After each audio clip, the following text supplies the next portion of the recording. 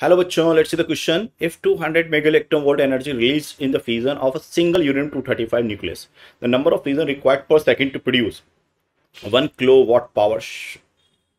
देखना मेरी बात तो ऑप्शंस दिए 3.124 10 पावर 14 13 11 16 की power.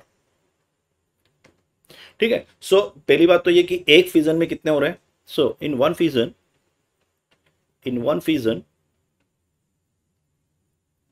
200 mega electron volt energy produces. ठीक है, इतनी एनर्जी प्रोड्यूस होती है 200 mega electron volt.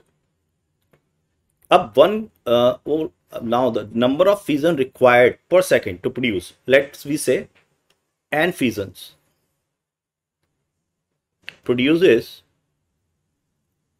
the given energy per second.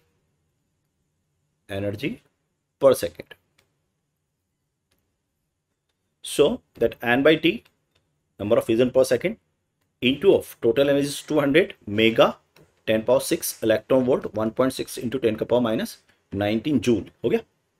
और ये जो बन रही है हमारे पास वो 1 किलोवाट है 10 पावर 3 वाट यानी जूल पर सेकेंड।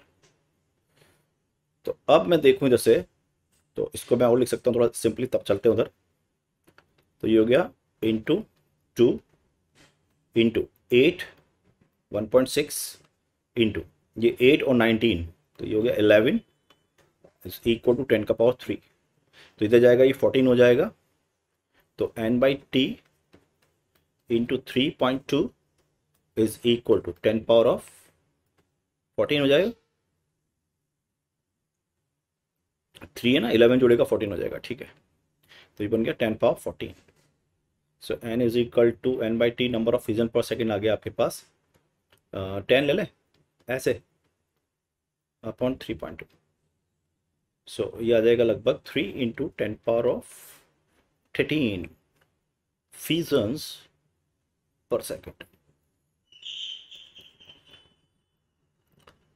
अब अगर ऑप्शन देखें अपन तो ऑप्शन में दिख रहा है आपको 13, तो 3.125 10 पावर 13 फिजन पर second, that is the right answer.